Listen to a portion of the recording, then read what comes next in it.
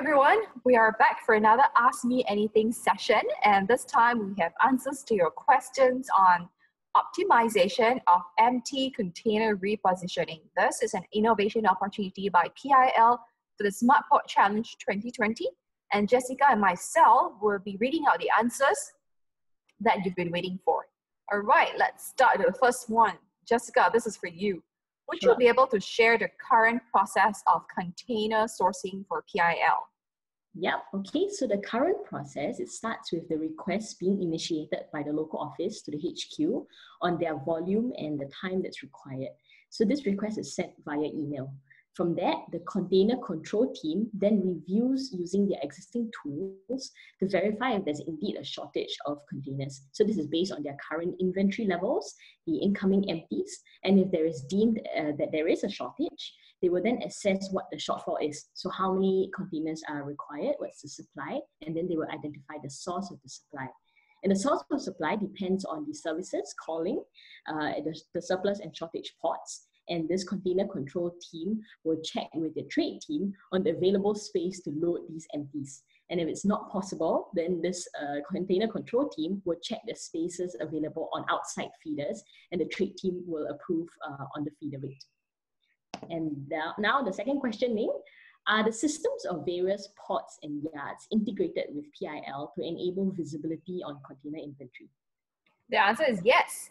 Using EDI, Electronic Service Provider Portal, for example, ESPP, manually, Excel, and uploading of container movements.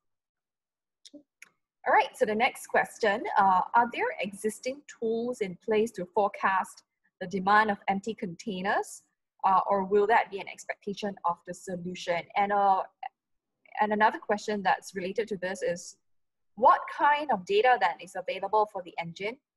For example, historical and near real-time container demand, fuel prices, warehousing costs, or any other data that's deemed important.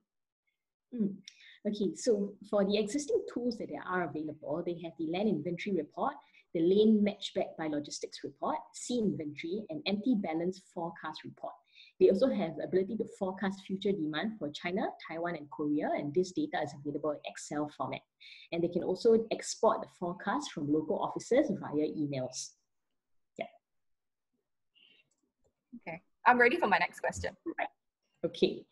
The next question, what are the current metrics that are used to predict demands for empty containers? Okay, currently, PIL predicts future demands based on past 5 weeks actual export demand. Okay, so that's too short. I'll ask you another one too. Okay.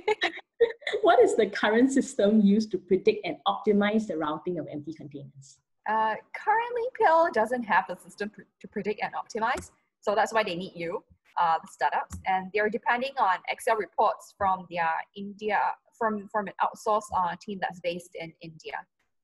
And now the next question is for you.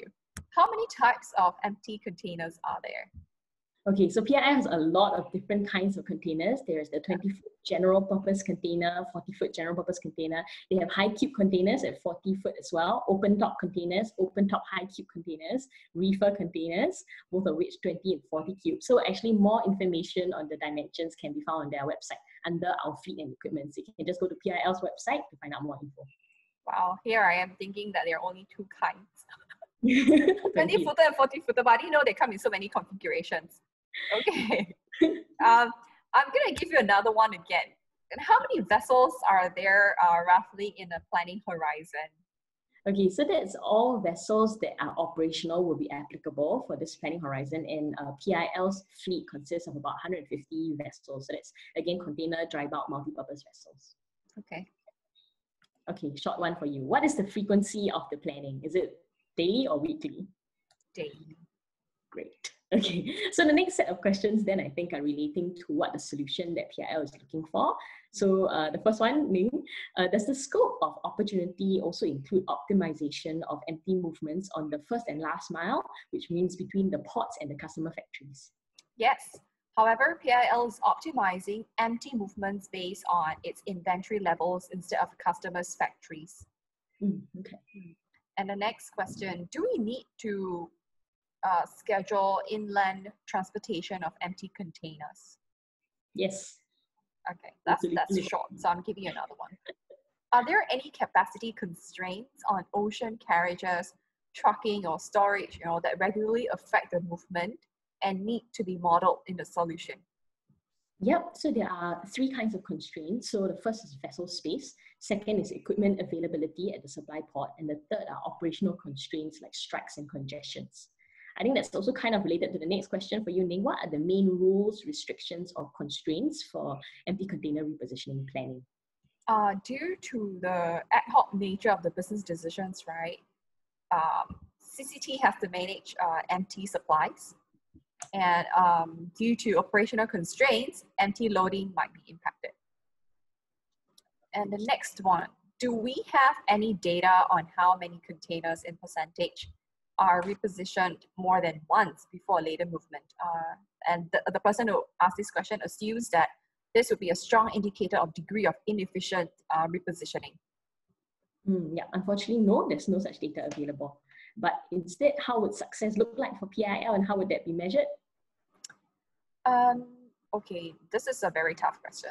Firstly, a reduction in time on checking through all reports, and that's really important.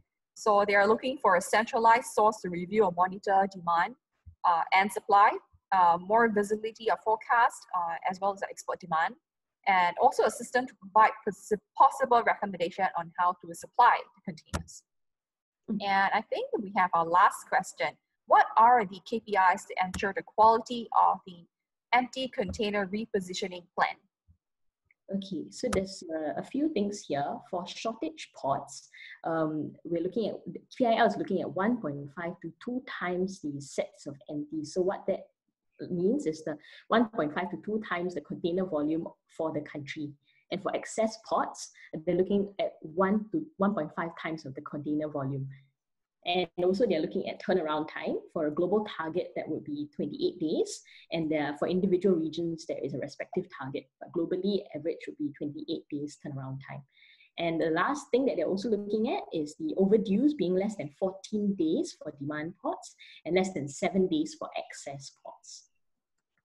Yes, I think we're done with our questions. Yeah, and that's all, folks. For more information on Smart Port Challenge, please head over to www.PIER71.sg. You're able to find all the information on the challenge timeline on all 17 innovation opportunities when you click on the Smart Port Challenge tab. Now, please remember that the deadline to apply is 10th of August, which is coming up really soon, and there is absolutely no extension of deadline. So good luck.